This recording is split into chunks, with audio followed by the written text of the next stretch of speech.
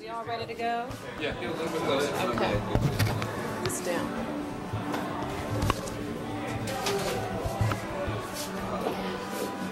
I hope you ain't gonna ask me no silly stuff. No, I'm not going to ask you any silly questions. Yes. Are we ready? Everybody I've talked to tonight has said that you are sounding stronger than ever before. You're looking better than ever before, from Lonnie Liston-Smith to our producer, Bruce Kauffman.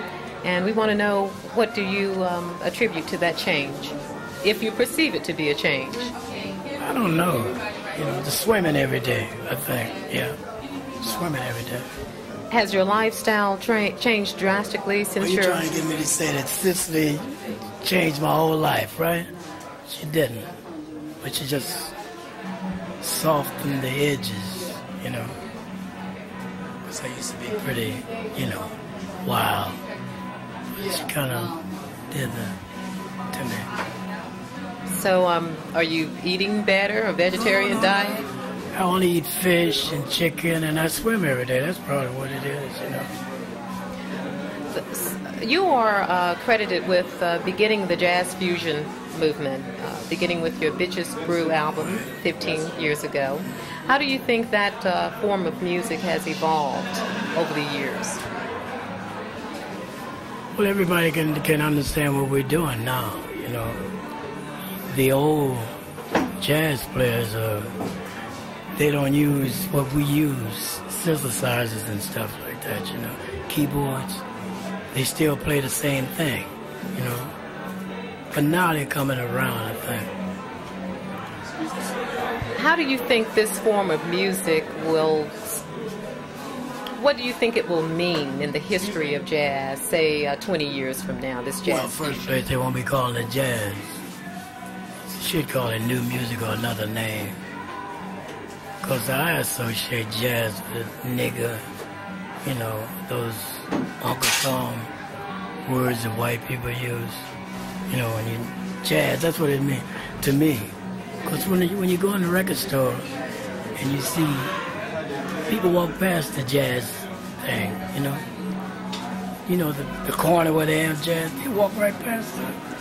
So the fusion that's it nowadays for us to ad-lib against. It's a better background. Speaking of ad-libbing and improvisation, when you were playing the piece time after time out there, could you describe to us the feeling you had when you were interpreting that? Sometimes I play it with, you know how Stanley Jordan plays guitar with the rhythm, and sometimes I play and put another rhythm when I play the melody. I also put a rhythm underneath the melody, but it's all with the trumpet. It sounds different every time. I'm trying to say. Every time I play it different. What do you feel? I mean, what's going through your mind? Nothing. You know, you just, when I play something like that, I just feel it. You know, I just let it go through my body, you know, and that comes out like that. You know, I just divorce myself from the audience and just, if I play it the way I hear it, then they'll like it. But if I don't do that, they're not going to like it, and I'm not going to like it. So I let it take over my body, just like I would do if I was kissing you. Thank you, I'm flattered. It's corny, but it's true.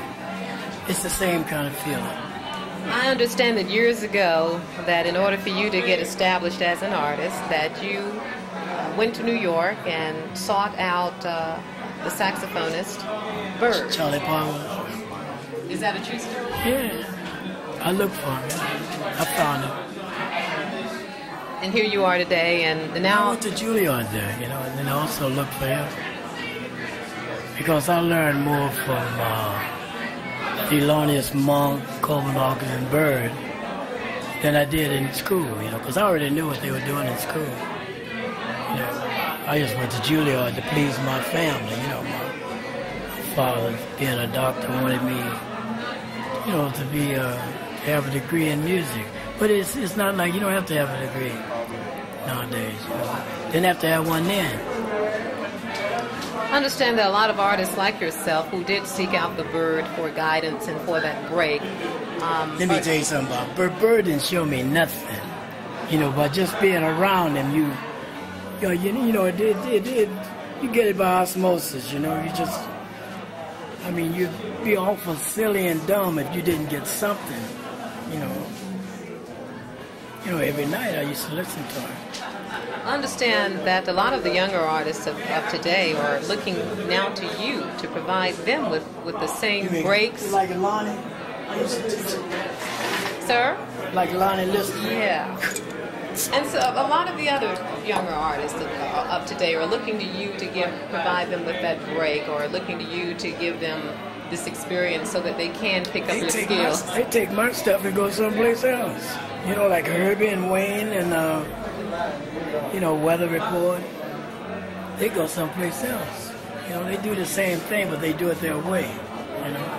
Do you feel responsible for their progress in that area, or their recognition in that area, since you were the inventor of this? We were, not me. We were. Herbie's mother told me, Bebo.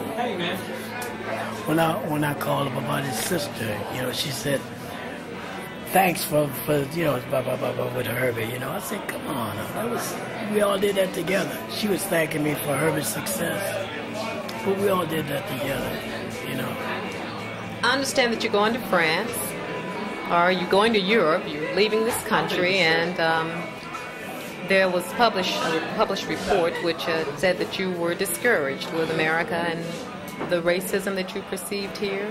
Is that true? And if so, I just get tired of hearing English. And when you ride the planes like I do, I get tired of hearing a white man talk about business in first class and, talking about stocks and stuff, No black people in first class. And sometimes I just get tired of it. So I might probably buy a house in the south of France. Are you planning to remain there for a while? I'll stay there maybe 2 or 3 months out of a year. But I really can't stand white people sometimes. They just get on my nerves. Just to hear them sound, just to hear their voice. I mean, it drives me nuts, When I walk through the airport sometimes, I see them and I hear that same stuff I heard in St. Louis when I was a kid, It makes me sick. The majority of your audience tonight was white, and you seem to have not I don't have to listen to them. They listen to me. If I had to listen to them, I wouldn't be here. But they listen to me. I'm giving them something, Are you happy? Me? I'm only happy when I have a good rhythm section and when I play well with them. It makes me feel not happy, but good, Would you describe your performance tonight as one of those that gives you a good feeling? It was a cold, good concert. That's what it was. My sweat is cold. I had to wear gloves. I put the wrong pressure on the valves. My horn stuck. But it was still okay. They liked it, so.